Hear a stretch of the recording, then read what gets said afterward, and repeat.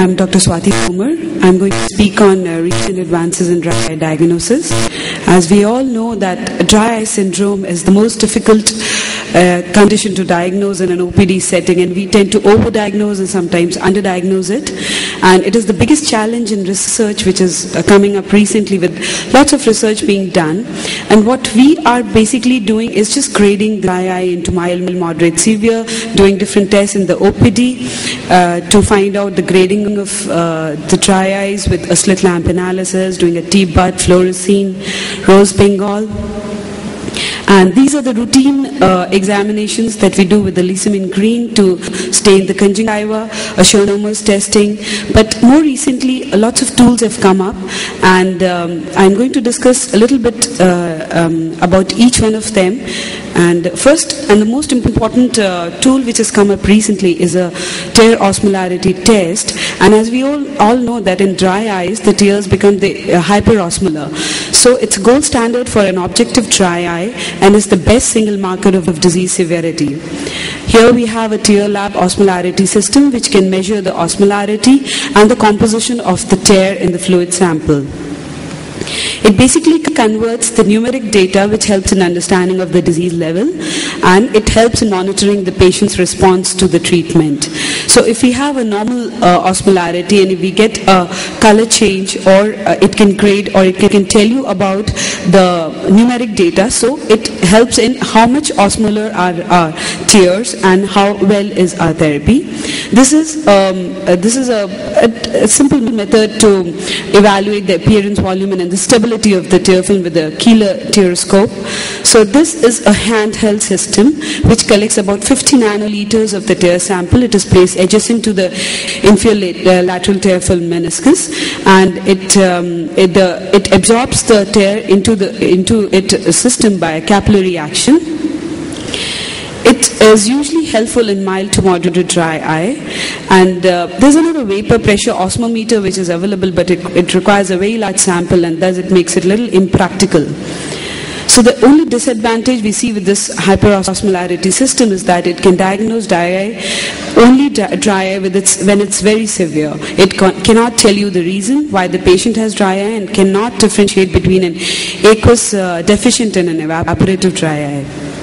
Impression cytology, as we all know, it helps in telling the presence of inflammation. It's a very simple technique that we can do with a celluloid acetate filters in an OPD setting. There's no discomfort to the patient, and it also helps in diagnosing, other than dry eye, the ocular surface diseases, keratoconjunctivitis sicca, the neoplasias, and other ocular surface infections.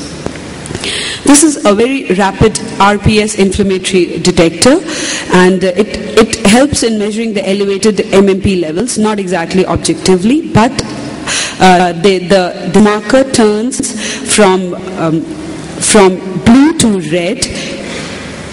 And if there's a lot of inflammation, it takes about 10 minutes of time, and a red line means an MMP9 is present, which is again a detector for inflammation. There's another digital imaging system which has come up, and as we can all see that it can tell you the tear meniscus height, and you can measure the tear meniscus height, thus knowing about the aqueous deficient dry eye. Confocal scanning or the laser scanning, which is commonly done in other cases, it is of quite help to know the extent of the disease by degree of immune cell infiltration or epithelial cell integrity. So as we can see in these images, that if you have a mild to moderate or a very severe dry eye, you would see a lot of inflammatory cells in the cornea, and these cells are little dendritic. They're kind of a dendritic cell infiltration which are present mostly at the nerve endings.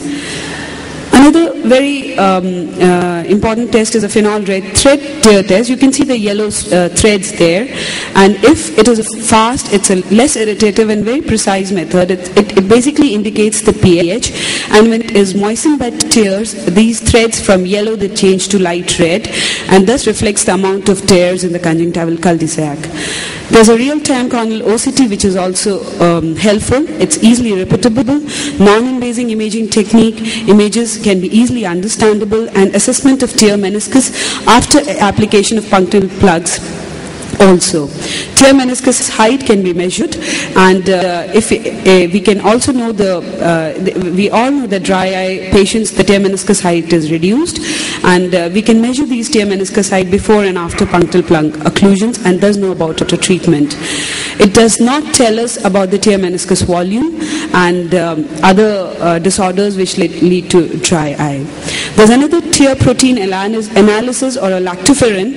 These are the tears are collected by micro capillary tubes, and the concentration of lactoferrin is analyzed by the ELISA reader, and it measures the lysozyme contained within tears. Normally, the 20 to 40% of the total protein content of the tear film, and it is reduced in aqueous deficient dry eye. The last is the molecular marker for the dry eye.